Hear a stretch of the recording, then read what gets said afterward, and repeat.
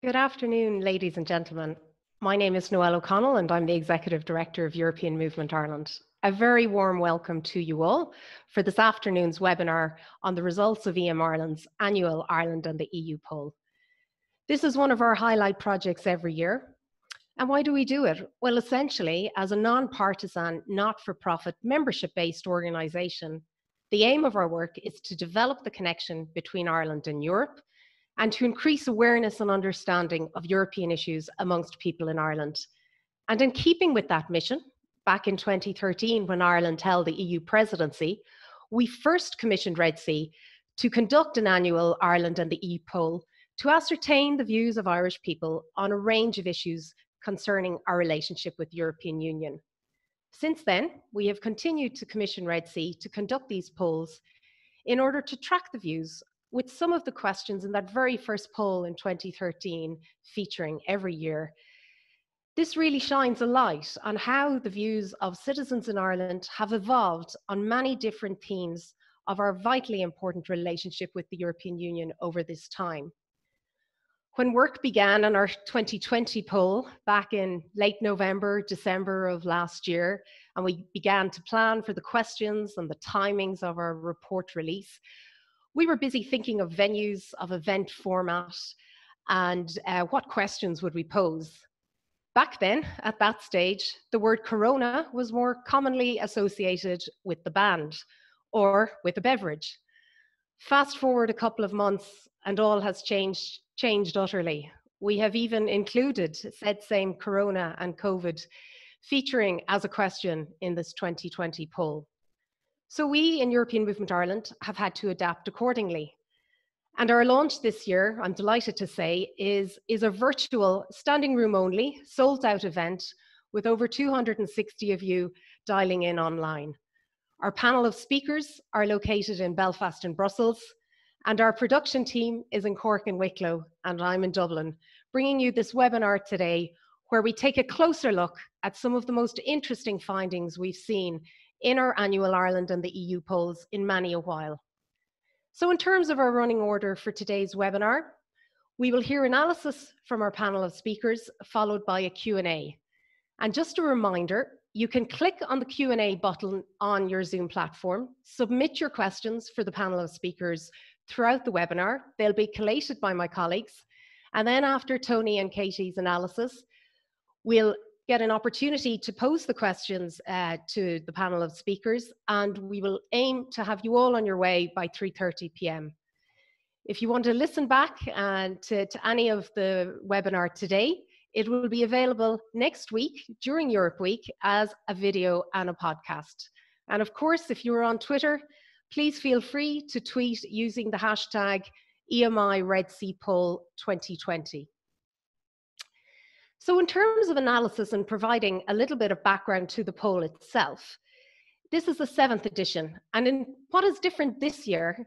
Well, many things. Firstly, it's the largest ever. It covers a broader range of questions.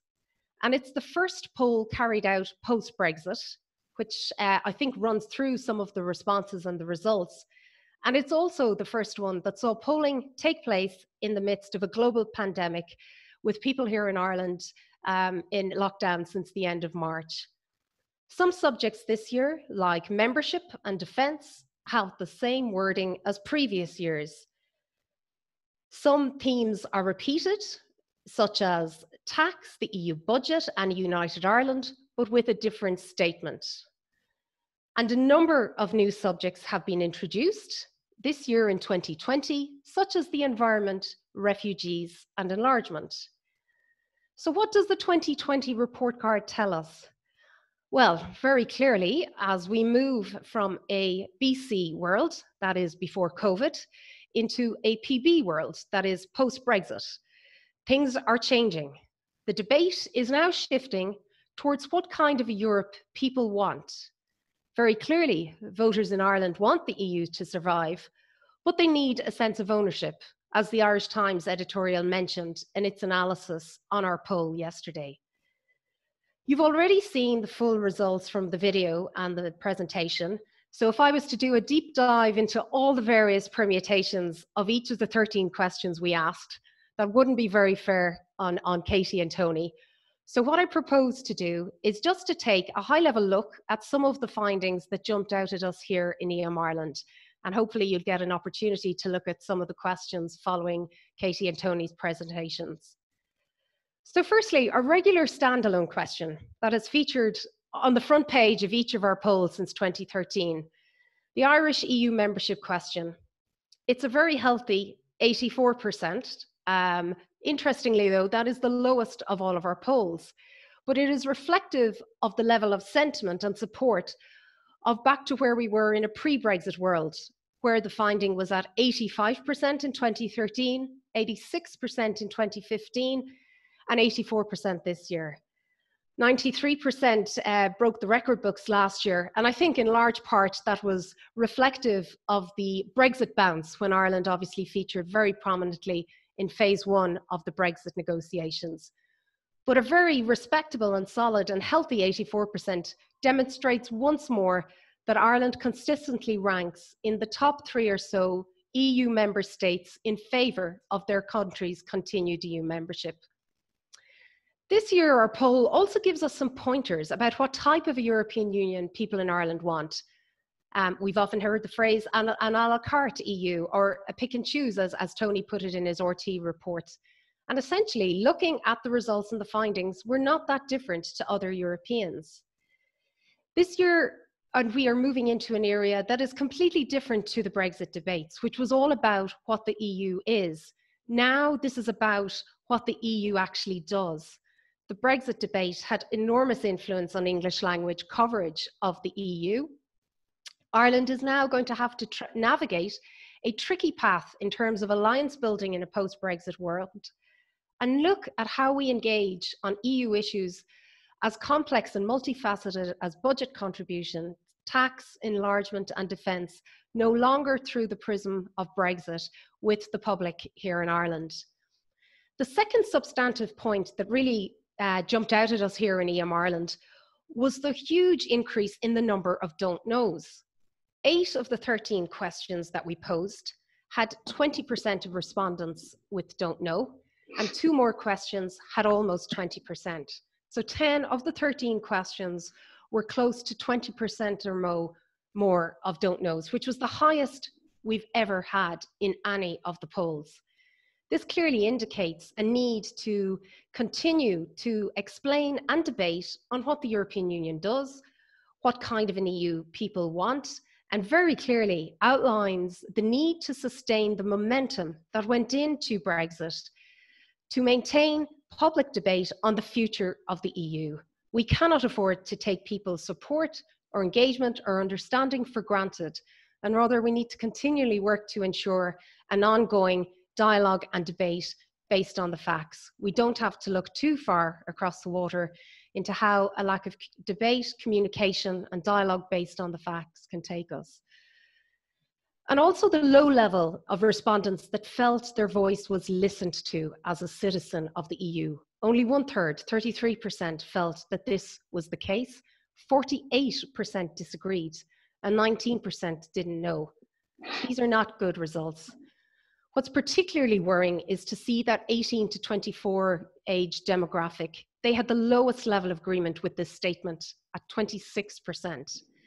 This is further carried through with the even lower recognition of awareness on the Conference of the Future of the EU, with only 20% agreeing they had heard of it, 50% not, and 30% not knowing. Again, the lowest demographic who had heard about the future of the EU conference was the 18 to 24-year-old cohort. But it wasn't all doom and gloom. In some positive highlights, in what I'm sure will be very pleasing to our European Commissioner for Trade, this year's edition of the EM Ireland Red Sea poll found that 75% agreed that EU trade deals with other countries around the world benefit Ireland. Again, this is similar to a May 2019 Eurobarometer survey, which saw 84% of those polled in Ireland believed that the EU was more effective at defending the trade interests of member states collectively than member states individually. And on the EU Commission's flagship Green Deal, again, more people had heard of it at 43%, with those not having heard of it at 36%, but 21% not knowing. Some other results obviously surprised us on that totemic issue of tax. An interesting finding last year in this question saw that 50% agreed that they would be open to more cooperation on tax in Ireland. This year, we posed the question as to whether Ireland should give up its veto on tax at the EU table, allowing the EU 27 to make decisions by majority vote. And that saw only 17% agreeing with this. So we could possibly surmise from this result that Irish people are in favour of cooperating on tax matters, but may not necessarily want the process itself to completely change. And interestingly, again, out of all the 13 questions in the 2020 poll, our question on tax saw the highest level of respondents replying to this question at don't know at 32%. Again, much food for thought. So ladies and gentlemen, these are just some of our brief but far from exhaustive observations on some of the findings of the poll. Obviously, that's the challenge when you almost double the number of questions. It throws up a lot more topics to tease out and explore. But in that regard, I'm delighted we have a very distinguished panel of experts here to cast their expert eye over the findings and who are going to analyse and come up with fantastic observations on them. I'm very grateful to them both and delighted that they're here with us. Dr. Katy Hayward and Tony Connelly. It's fair to say, both of whom don't need any introduction to us all, but if we weren't doing this in the virtual world, we of course would have a bio of Katy and Tony in front of you all. So for brevity, I might synopsis and firstly say, joining us from Belfast, I'm delighted to welcome Dr. Katy Hayward. Katy is a leading political sociologist based at Queen's University in Belfast. She is also a senior fellow in the UK in A Changing Europe. She has authored an impressive over 200 in publications, and she is widely recognised as a leading expert on all matters Brexit and the border. And as one of my colleagues attributed to her here, she practically designed the much mentioned and familiar to us all Northern Ireland Protocol. So thank you, Katy, and very warm welcome to you. And then joining us from Brussels, as has been said, the man whose tweets make the markets move and influence international negotiations. So how about that, Tony, for a bio? RTE's Europe editor, Tony Connelly. He is no stranger to us, and in his brief as Europe editor for RTE, which is not an insignificant portfolio, both geographically and every which way else. In addition, he is an author for his must-read book, Brexit in Ireland, and is co-presenter of Brexit Republic podcast on RTE. Tony, a very warm welcome to you, and I might hand over to you. Thank you. Thank you very much, Noelle, and good afternoon, everybody. It's a great honour to have a look at this Red C poll for the first time in such detail for me to try and parse the various answers and derive some deeper meaning from the survey. I guess the big things that stood out for me were, of course, the membership issue, Brexit, taxation, the trade element, which Noelle mentioned, refugees, and the EU budget. But just going to the membership question, first of all, again, 84%, it's pretty high. Only 7% of people saying they disagree that Ireland should be members. And again, looking back at the pre-Brexit era, 2015, it was 86%. So we're kind of back at normal times. And, you know, we can see 93% last year in favor of membership. Last year, of course, was, I suppose, the real peak of Brexit antagonism. The backstop was still a major issue. There was a much more confrontational approach on the backstop in terms of social media, in terms of the commentariat in the UK, overall in terms of the relationship between Ireland and the UK. And, you know, we had two cliff edge moments last year, March 31st and October 31st. We had the triumph of Boris Johnson. We had the ERG in ascendant. And I think that was why we had such a high membership, favourable approach to membership last year. So that has obviously ebbed this year, and I think it's also quite important when looking at all the answers that we see it through the prism of the coronavirus pandemic. The first case was discovered in Italy on February the 20th, and just a month later, I think, is when this opinion poll was carried out between the 20th and 25th of March. So the climate in Ireland was one of tremendous insecurity, fear, uncertainty about people's jobs and livelihoods, and I think that must have cast a shadow over all of the results.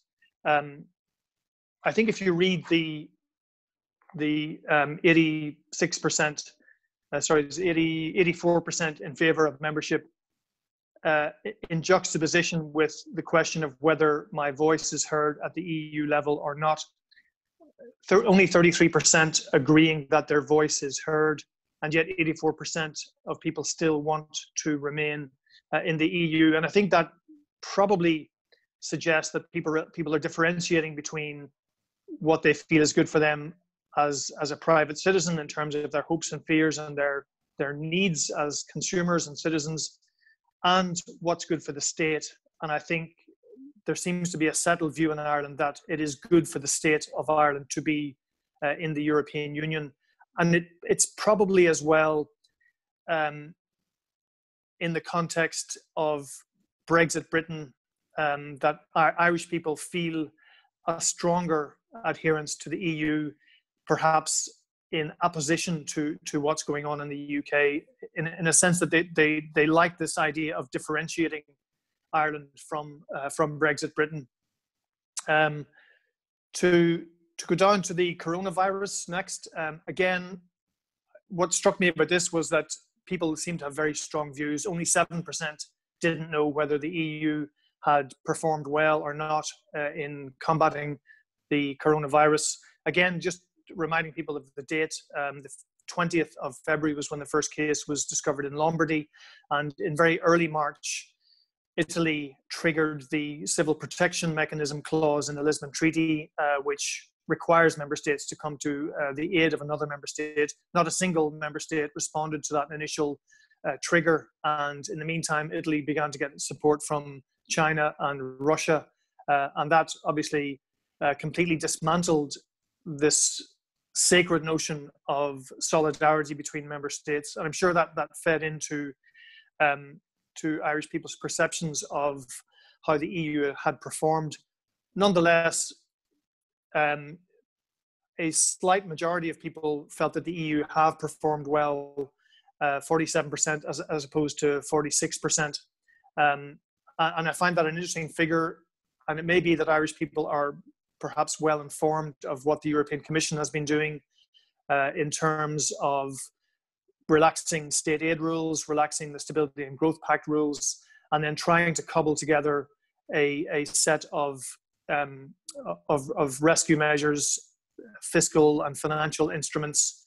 And people may well also have been aware that it was individual capitals that were guilty of not responding in terms of solidarity, rather than the EU as a whole and EU institutions.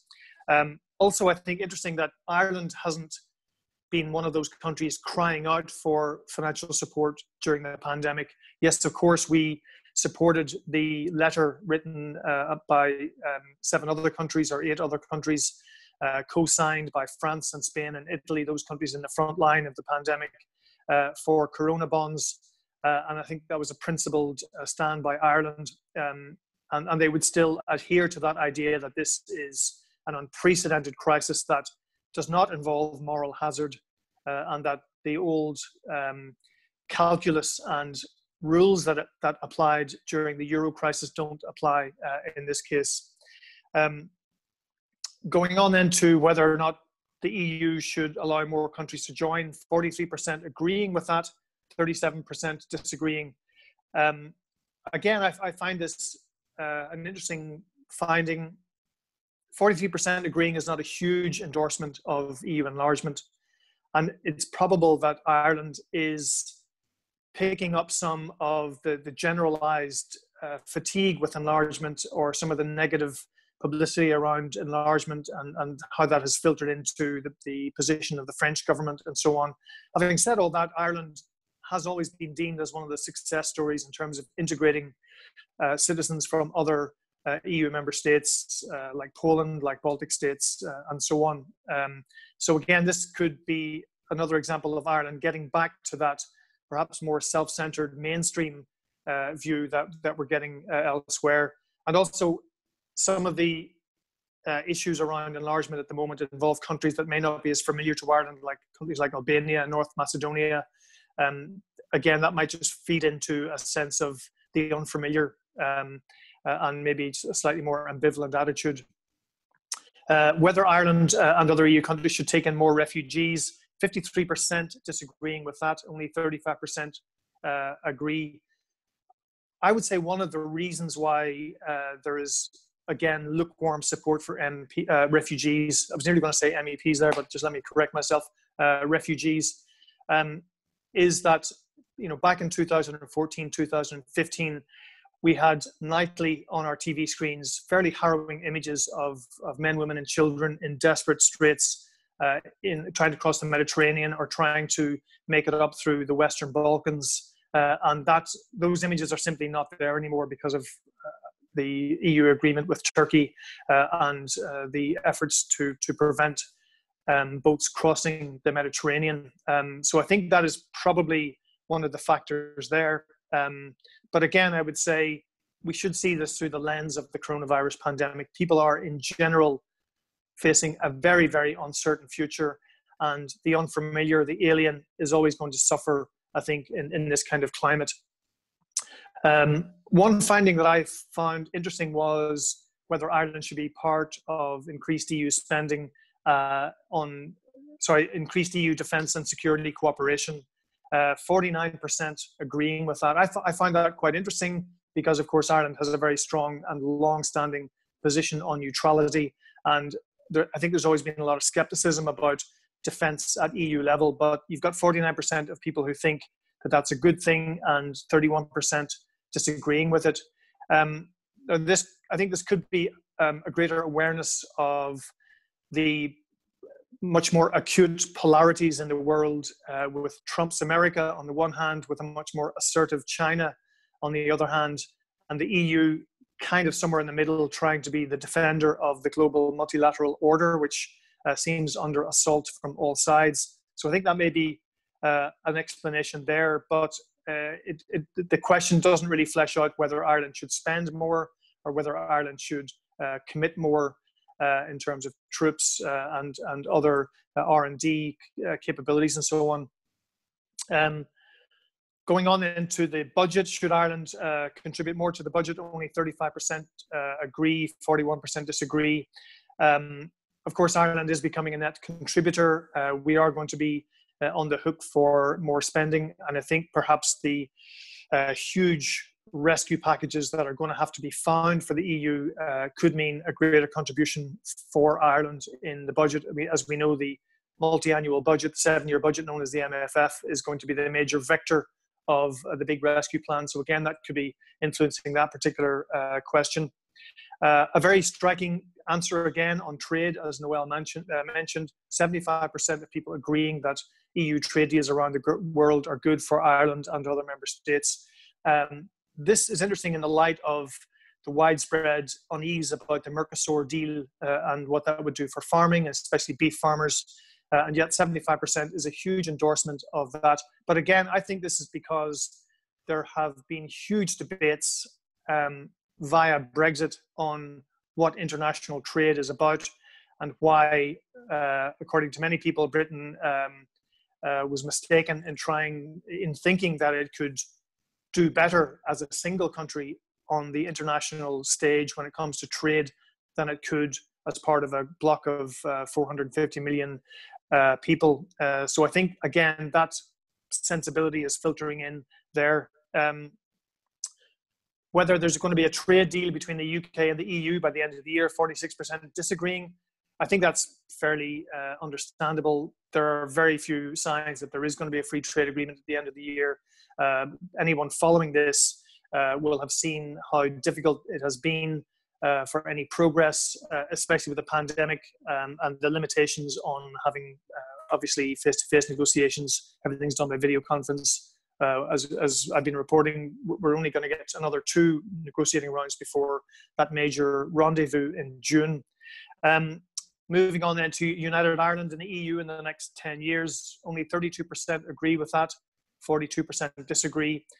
Yeah, I mean, any opinion polls about a United Ireland tend to be very much unique, and it's often hard to establish a clear pattern over time. Back in 2015, RT and the BBC produced a poll saying only 36% of people in the South would support a United Ireland.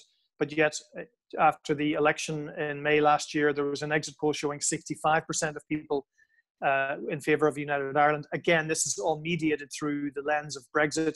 And, you know, perhaps because the backstop issue and so on seems to have subsided in people's minds, that support or that belief that a United Ireland could happen in 10 years may have subsided a bit as well. I'm not surprised that people haven't heard of the conference in Europe on the future of Europe. It hasn't been getting a huge amount of coverage in the Irish media. I mean, I haven't personally been able to cover it very much because I've been mostly tied up with Brexit for RTE, and then since then, obviously, the pandemic. So it hasn't really got a lot of coverage in Ireland, and perhaps people thought that the Convention on the Future of Europe years ago, the EU Constitution, the Lisbon Treaty, that had settled the constitutional position of the EU for quite some time, and perhaps they really don't have the appetite for another bout of EU navel gazing. The Green Deal, 43% having heard of it, 36% haven't heard of it, 21% don't know. I think that's a fairly good figure. Again, it's been pushed out by the European Commission a lot at a time when Ireland was still preoccupied with the Brexit date happening at the end of January and then straight into the pandemic after that. So I think 43% is probably a fair amount. I'd say that's probably reflected elsewhere. And of course, as we saw in the European elections last year, there is a greater awareness of green issues and climate change and so on at Ireland, not just locally, but how Ireland's part of a bigger jigsaw puzzle on combating climate change globally. So overall, those were the things that struck me, and I'm happy now to conclude there, and happy to take questions later on after Katy has spoken. Thank you very much. Great, thank you very much, Tony. Tour de force, you managed to cover, run through the poll in incredible clarity and breadth, and really analyse some of the key findings that I wanted to touch upon, but I said I'd defer to your good self and to Katy. So delighted to be joined now by Katy Hayward from Belfast. Katy, over to you, and I think you have a PowerPoint presentation, so I will leave it in your capable hands. Thank you. Thank you very much, Noelle. So first of all, congratulations to European Movement Ireland and to you, Noelle, especially for this research poll, which makes such a really important contribution to our understanding of where Ireland sits and the Irish public sits with regards to the EU. And as Tony emphasised, I'm very conscious that taking quantitative data at a time of crisis brings with it a certain need to be cautious in some ways about the results. But I would actually think it's actually particularly useful because very much we're in a time between times. We knew we were with Brexit in the transition period, and now of course we're all in lockdown with this huge sense of change that's kind of imminent. And so when I get to the end of my presentation, I'll have some thoughts about the bigger picture and what we can take from this really interesting poll to try and understand what might happen next vis-a-vis the big things. But in order to try and get some sense of where this data stands and what it can tell us, I wanted just to look at some points of comparison. So looking at comparison very briefly with the past, Ireland's position in the past on certain things, comparing a little bit with other EU countries using Eurobarometer data, and also looking at comparison from within. So I'll just begin now by looking at, in particular, the support for EU membership. And this, of course, is the headline result, I think, in that Ireland is very much, of course, in principle, supportive of European integration, but somewhat wary, if as well as rather uninformed, you might say, in terms of the practice of European integration. And I think that's a key finding that possibly tallies with other polling data that we've seen for many years back, in thinking of Richardson's work and others. So looking back in terms of the past, and as has been brought out by Noelle and Tony already, we're seeing the consequences of the end, if you like, of the Brexit bounce. And if we compare here in that that image at the corner of the data that we've seen from EMI Red Sea polls in the past, what has changed this time round in this year isn't really so much the level of support for EU membership, but the intensity of that feeling. And so people are agreeing that it's a good thing, but they're just not quite so passionate about it, which does suggest there was that impact of Brexit at the time. If we can click on the next thing, Ryan, thanks. And using this graph from, I don't know how to increase the using this graph from Catherine Simpson's work to compare Eurobarometer data with Ireland's view of EU membership over time, we can see that Ireland, of course, has been very much a positive pro-European member state. And we see in comparing Ireland to other member states that it's in the top 3 or so when it comes to EU membership being a good thing. So even though we see it fall down from where it was during the Brexit bounce, it's still very high there. In particular, people are saying that they have a positive image of the EU, so it conjures up warm feelings, if you like.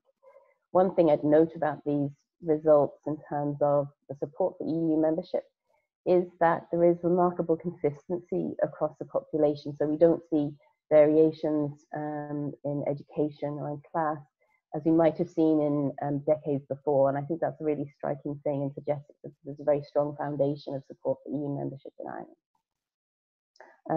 If we click on the next one, please. So just to compare Ireland to other EU states, Tony has highlighted the first point I want to bring out here, which is about the handling of COVID-19. We don't have across the range Eurobarometer results, but looking at other EU member state polls, we see that Ireland is very much in line with those. So 1 in 2 people think that the EU is handling it okay. Unsurprisingly, in that data, we see that Italy is the country with the least impressed by the EU's handling of the matter. And it may surprise some of you to learn that the country thinking that the EU is thinks that the EU is handling it well, with 70% agreeing that that's the case, is the United Kingdom. When it comes to being heard by the European Union, only 33% of the respondents saying that this is the case. This puts Ireland pretty much in the middle when it comes to this particular question. One thing that's really interesting is to note that this has really been plummeting, this sense of being heard by the EU over the past year. So in spring last year, so this time last year in Eurobarometer, 69% of people in Ireland were saying that my voice counts in the EU. This had dropped down to 54% in the summer, and now we see in this poll it's down to 33%. Now that's partly due to circumstances, as Tony has said, but it's also a worrying trend, and it partly relates to Brexit, but it's also something very much to keep an eye on, I think. And just next, please. And I just wanted to mention the question of immigration. I think this is a really important point not to be skipped over. Since 2014, immigration has been seen to be the most pressing issue for the European Union, according to the EU public. The answers to the question, to this particular question about whether Ireland should take in refugees, I think is worth noting, given the strong level of disagreement that that should be the case. and it suggests that in some ways Ireland is in line with other EU states on that particular matter. Okay, and then the next one, please. Okay, so apologies for the amount of information on this slide, but I wanted to try and look at, with this data, where are the big internal differences that lie within the country itself. So I went through to have a look at on what particular questions do we see the biggest differences according to the various variables. So for example, unsurprisingly perhaps, with regards to EU defence cooperation, we see the biggest difference between men and women on that particular question. I just wanted to highlight a couple of things. So the United Ireland question, of course, isn't about whether people are in favour of it or not, but whether they expect to see it in 10 years' time. And it's really interesting that the biggest generational difference across all of these questions comes on this question with the younger people under 34s thinking that it's more likely to happen compared to the older people. And that's interesting for several reasons. One of them being, of course, that the younger people will be the ones to be dealing with the consequences of that most for the longest period of time. Another significant factor in relation to generational difference, as Noelle has already mentioned, comes in relation to the question of my voice is heard as an EU citizen. And we see a very big difference here between the youngest people and the oldest people, with only a quarter of those under 24 thinking that their voice is heard by the EU. And I think that's a really a worrying finding, and one that should be really noted. On the question where we see the biggest differences between classes, refugees is that particular matter. We see almost twice the number of those in the more wealthy classes being more in favour of it. And again, that's worth noting. I think that's politically significant. And then I also wanted to look at regional differences, regional variations, with some note of caution, bearing in mind the small n, and therefore dealing with large geographical areas and small numbers. But bearing that in mind, a couple of things to note. First, we see the big difference between Dublin and the rest of the country in relation to a sense of voice being heard. And in some of the work I did in the Irish Central Border region, this sense of voicelessness is very acute, and that's not just in relation to Dublin, but also in relation to Brussels, and we see that drawn out here. That partly arises from a sense of peripherality, of course. And then another issue that's really interesting, I think, is that pessimism, possibly rightly placed, but pessimism about whether there'll be a trade deal between the UK and the EU by the end of the year. And again, we see an interesting difference between Dublin and Connell. And given that the counties nearer the border will be very acutely affected, if not economically, then certainly sort of political social terms by there being a no deal. I think that's another really interesting finding from this study.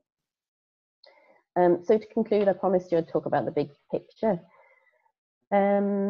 One thing we've seen from previous surveys in the past, particularly Eurobarometer, is that the impact of a crisis on trust and people's sense of trust and confidence in European integration and European institutions tends to have an effect after the peak of the crisis.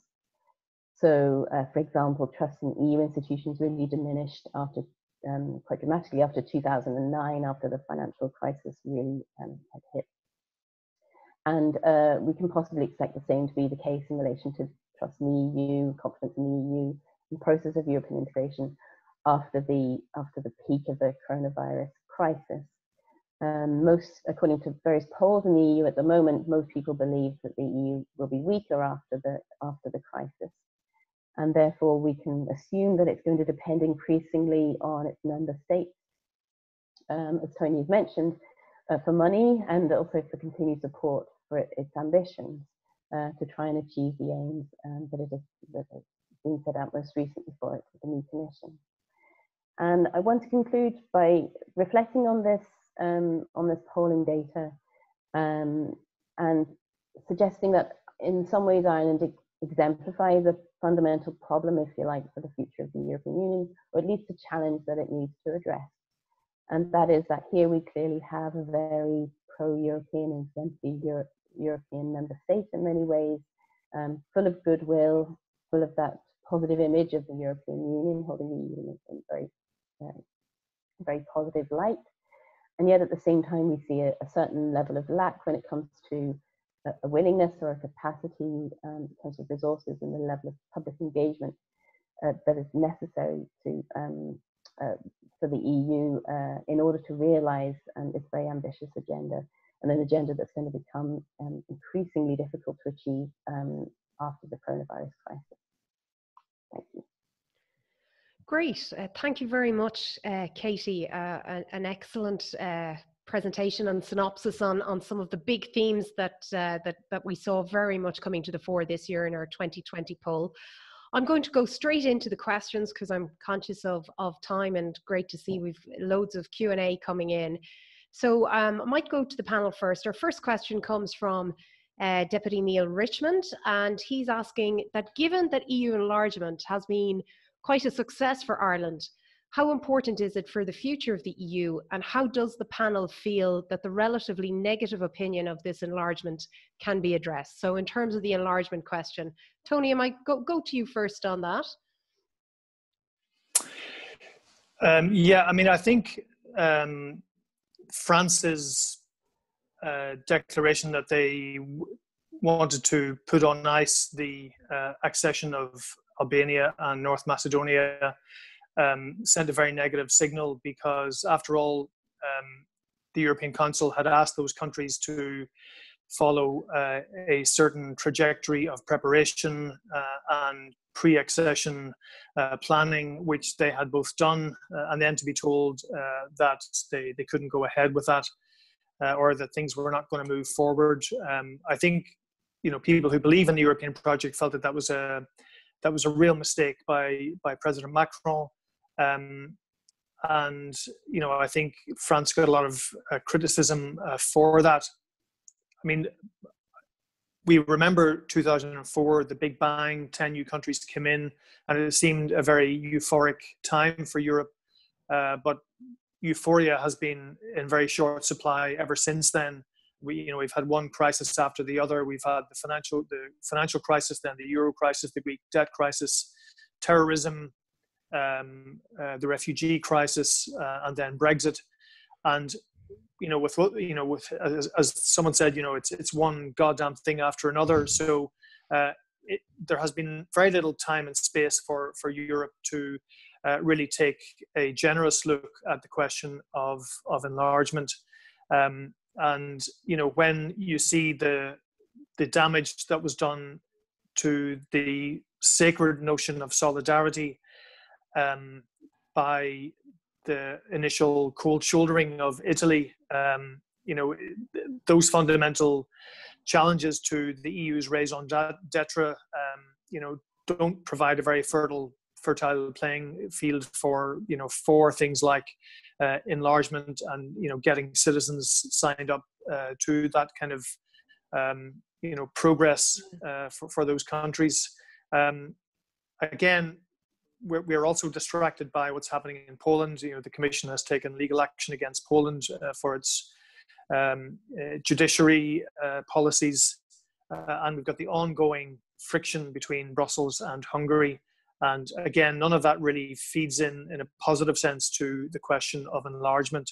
But you have to still see that enlargement is a transformative process for countries when it comes to democracy and the rule of law, and the ability for countries to improve their economies and their systems of government and so on. Yeah, no, great. Thank you, Tony. Katy, did you want to come in on that question? I just follow up with Tony's point and say, I mean, bear in mind the context of this survey and the crisis. I mean, 20% of people saying they don't know. So to anticipate all the demands that expansion of the EU would require on top of dealing with the crisis would suggest that it would be quite a significant move. And I think the results aren't surprising at all in that regard, that caution. Yeah. And actually, Katy, whilst to have you on the line, I might pose the next question to you. It's from Cornelia, and she asks, Katy, your opinion on how do you think the revised protocol on Ireland, Northern Ireland, has affected the United Ireland debate and the United Ireland result in our poll this year? So, what do you think of? What's your take on that? So in terms of how, well, I think fundamentally there's possibly a little bit of we still need to see what the protocol actually means in practice.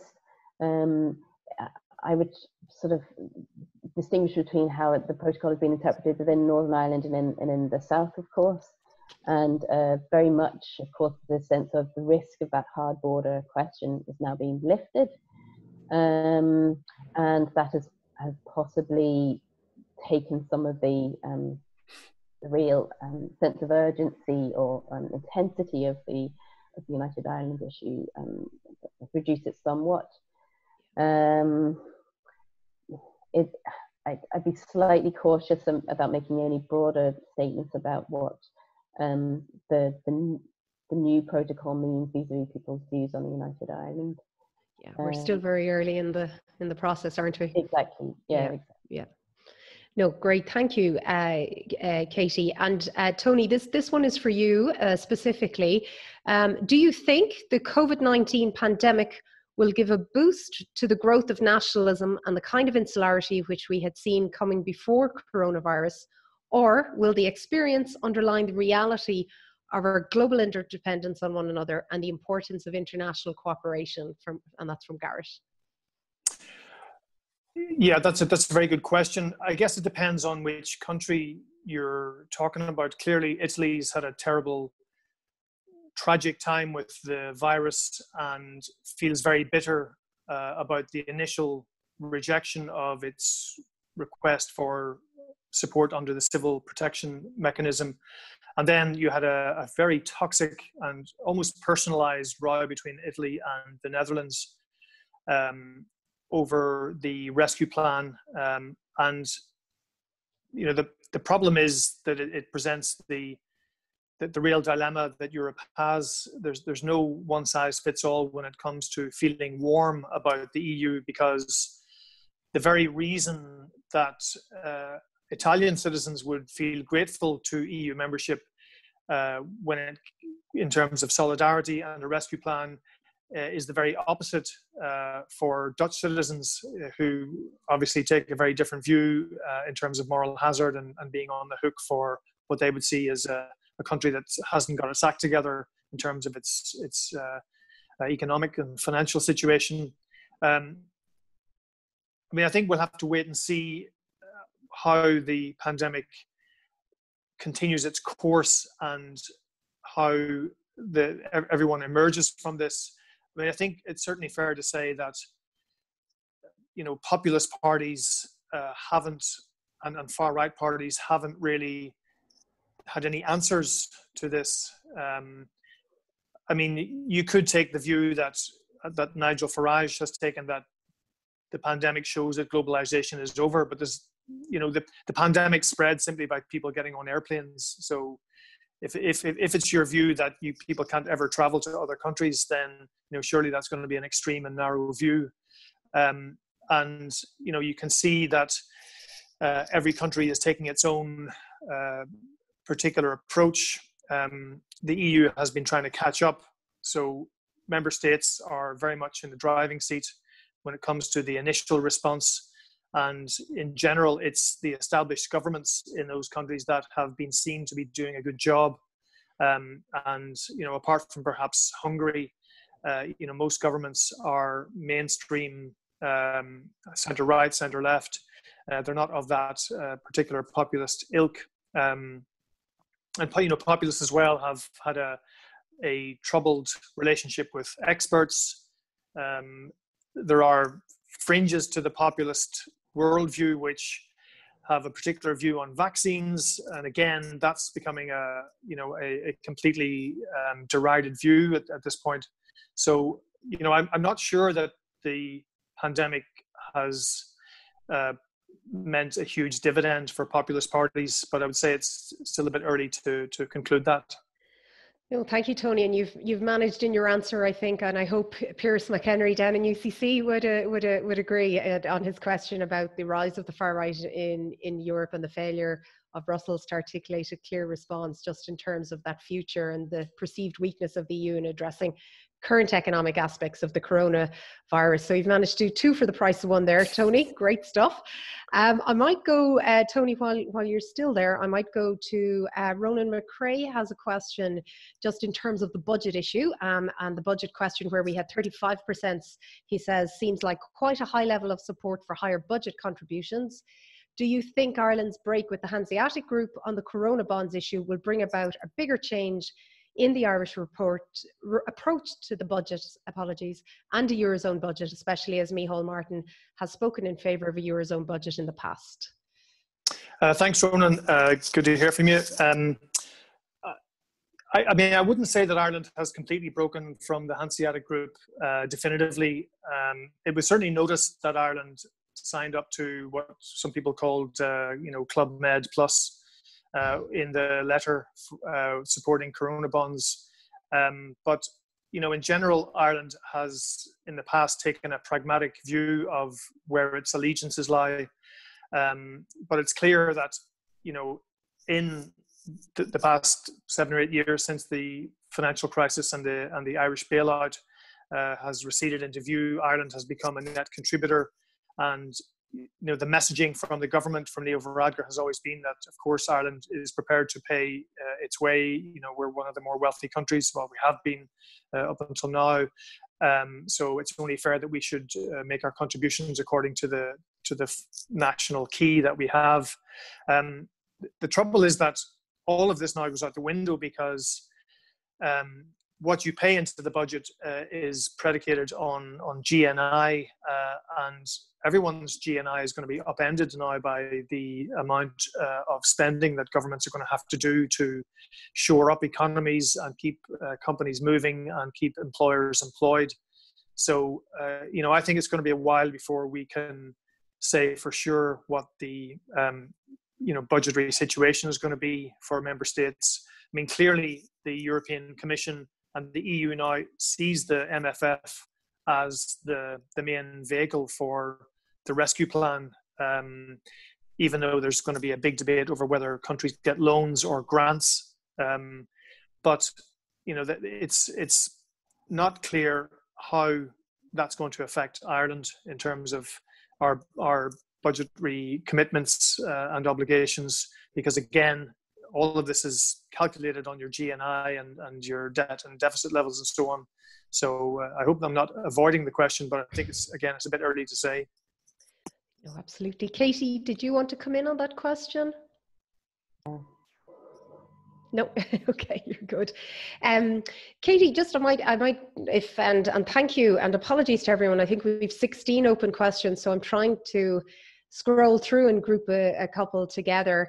Charles Power has posed a question about the disparity between EU support and the EU hearing us being very alarming, particularly with young people.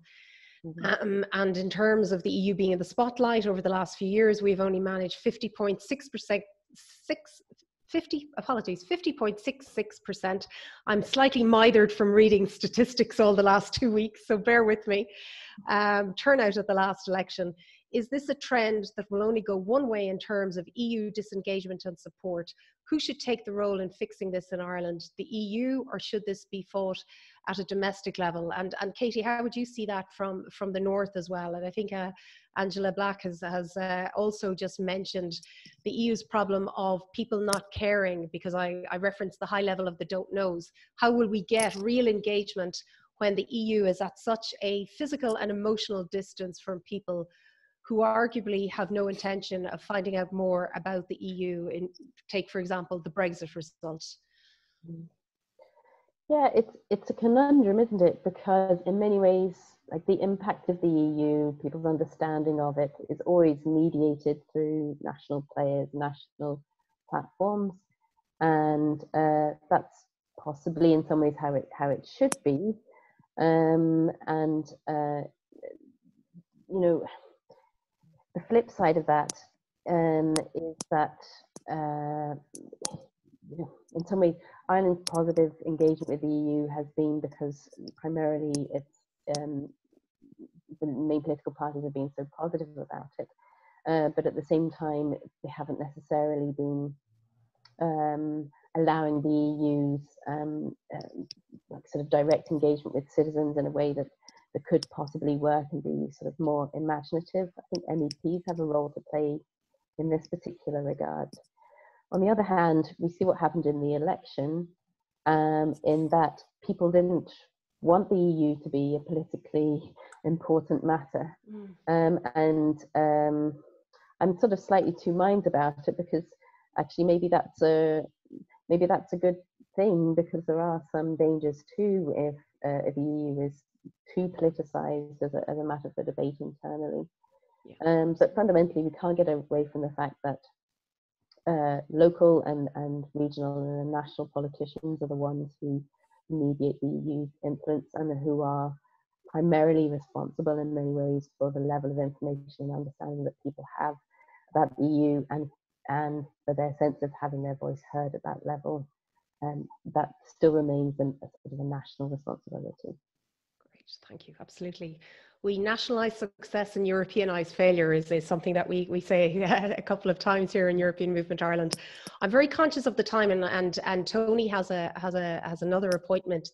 So Tony, I might ask you to leave if in terms of your timing, if you have to your other appointment at 3:30, if that's rather than have you miss it. I'd hate that there was a breaking news story and it was my fault. Okay, that's fine. Thanks very much, Noelle. Thanks again for the opportunity, and thanks to everyone for listening. And sorry we couldn't get around to all the questions, but thanks again, and best of luck with it. We'll get you back again. Thank you so much, Tony. Right. Thank you. Bye-bye. Bye-bye. Thank you. And Katy, you've kindly agreed to stay on for another few minutes, if that's okay, because questions are coming in. So if people are still dialed in, which is great to see. Jonathan Mills has posed the question, Katy, which might be an interesting one for you, in terms of the Brexit deal, right? And that question that we posed. Are EU officials positive about a Brexit deal by the end of the year? And what sort of deal are they expecting? EU officials? Yeah. Come back, Tony. No, well, my understanding is that no, they're not positive about it. I don't think, I mean, we can even see that publicly from what Barnier says. So all the signs are publicly and perhaps privately too that we are not on course for a deal at the end of the year. And a lot has to change between now and June if that is going to change in any substantial way. And of course, meeting today is the specialised committee has met already on the protocol on Ireland, Northern Ireland, and they were, that's a really important committee looking at the implementation of the protocol, and it's wanting to see substantial movement in that regard. And of course, it's highly politically sensitive because it would involve preparing for border controls between Northern Ireland and Great Britain. But this is this fascinating conundrum which we're in now, in that the border has moved. The border issue and problem haven't been resolved at all, it's just been moved. And the UK has shown very little sign of seriously engaging with that and the implications of it, not just in public, but also in private too, and really preparing itself for the consequences of implementing the protocol. Hence, the EU officials are very sceptical, I think, about the likelihood of a positive outcome. No, and apologies, Tony escaped that one, but he had to leave. Katy, one specifically actually for you. Donald Denham has posed a very interesting question, and one that is featuring in the newspapers this week, in fact, particularly. Should the EU have a diplomatic office resident in Belfast? So it's important to distinguish between the technical office and the diplomatic office. Okay. So we would expect the EU to have a technical presence in Northern Ireland after the end of the transition period, and this is according to the protocol.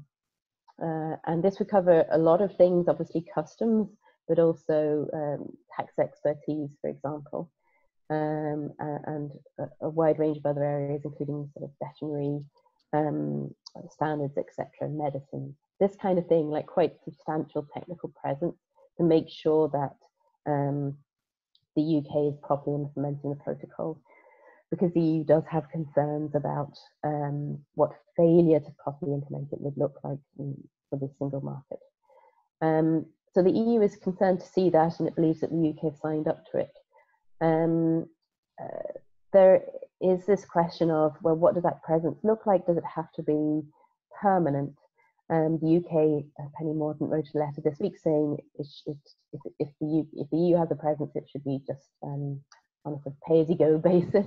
It would come in, fly out, or however you're going to get to Northern Ireland after all this is over, and that it won't necessarily be fully there.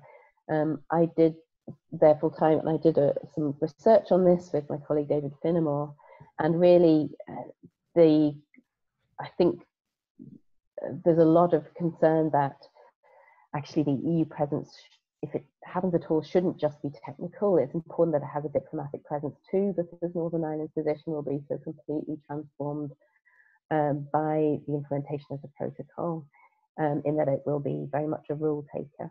And if the EU has a diplomatic office in Belfast, it will be one means of ensuring that the EU has a more nuanced understanding of concerns in Northern Ireland, as well as Northern Ireland having some small channel by which it can if not shape, and at least inform decisions that are being made that might directly affect it. So yeah. The debate that's happening at the EU level, UK level, is about the technical presence. The diplomatic presence is one that is possibly more important for Northern Ireland, but is really not on the cards at the moment. Yeah, and I think Donald is saying that's why he used the word diplomatic. Thank you, Donald, for that. And I'm going to give the honour of the last question to the last question that has come in, and that's from Cahal McQuilla. And Cahal has asked you, Katy, whom we all know. Hi, Cahal. Does Katy think the tensions in the executive on handling the COVID crisis will have a serious lasting effect, number one, generally, and number two, in relation to Brexit? So it's always, yes, there are tensions and there have been party differences, and there has been some exploitation of those differences politically, but I would be inclined to emphasize the commonality. I think the executive has been under enormous strain, and most simply we've seen it in terms of, do you follow the island of Ireland? Is that your sort of unit, or is it the UK?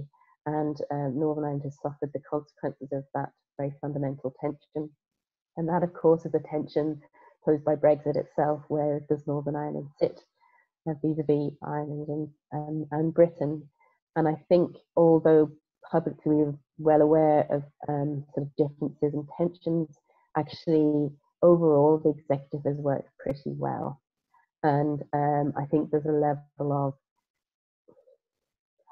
I would go so far as to say, mutual respect between the First Minister and Deputy First Minister that is emerging through this, that wasn't there before, and a sense of common commitment to Northern Ireland's interests, which is good to see.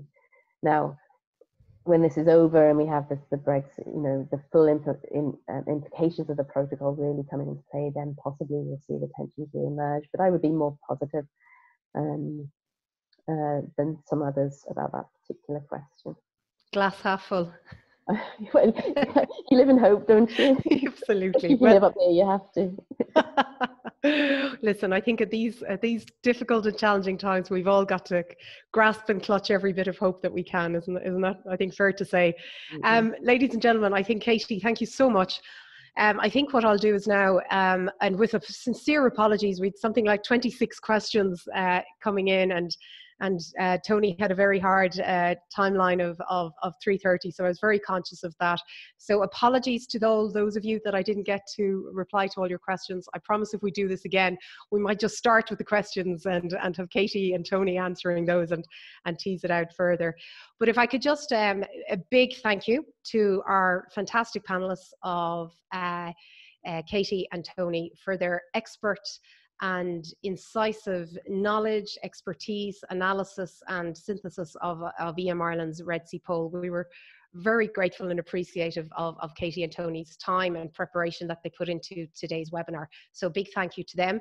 I'm thinking in the virtual world, Bula boss Katy.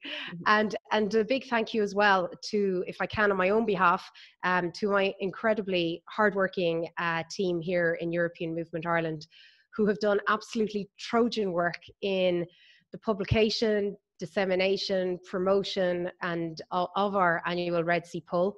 It was a mammoth task for us here in EM Ireland, and on my own behalf, I would like to thank them, and in particular today for our webinar and pulling it all together. Thankfully, technology kept us all afloat, which is hugely important in these times. And if I could thank and pay tribute to all of you who dialed in and watched this webinar online. Very appreciative of all your support and engagement. These are crucial times in Ireland's relationship with the EU, and it's a crucial time for all of us and all of your families and loved ones. And I do hope you are keeping well and safe.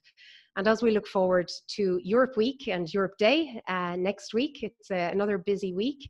The 75th anniversary of the Schuman Declaration. European Movement Ireland is going to be having our next webinar on Wednesday, the 6th of May at 11 AM, when we're delighted to be joined by Irish member of the European Court of Auditors, Tony Murphy, who's going to talk to us about the important work that the European Court of Auditors does and talk us through some job opportunities that might be of interest to you. But again, thank you all very much for your participation and contribution in today's webinar. Stay safe, stay well, and hopefully we'll see you all again soon. Thank you. Goodbye.